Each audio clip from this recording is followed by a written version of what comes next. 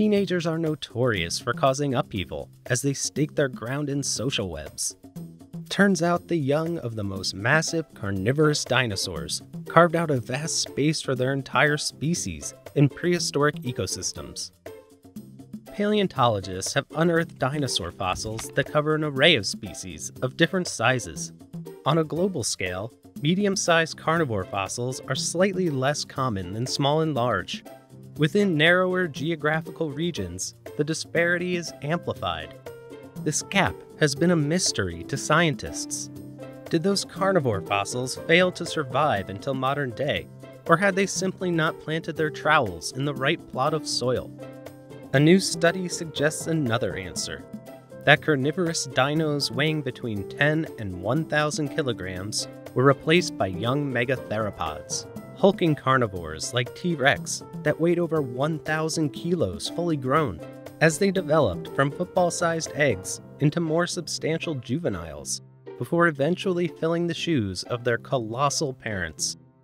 The researchers examined 557 dinosaur taxa spanning 7 continents and 136 million years across the Jurassic and Cretaceous.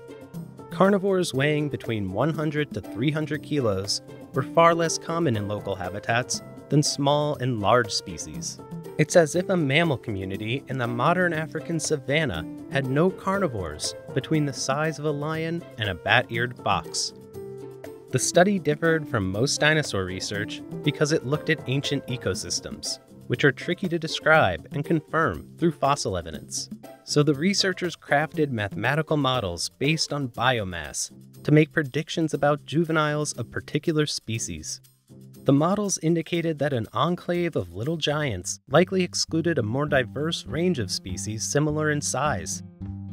This dynamic can be found in modern ecosystems.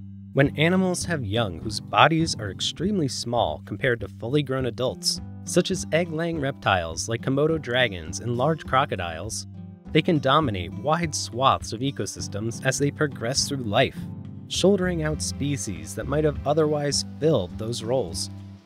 The findings bolster efforts to understand how dinosaurs functioned in their habitats. New ways of studying microscopic scrapes on animal teeth could be applied to dinosaur fossils. That would help quantify how dinosaurs hunted rather than typical skull analysis of how they ate to fill additional gaps in knowledge. Yet another trailblaze as we journey to conceive of a land before time.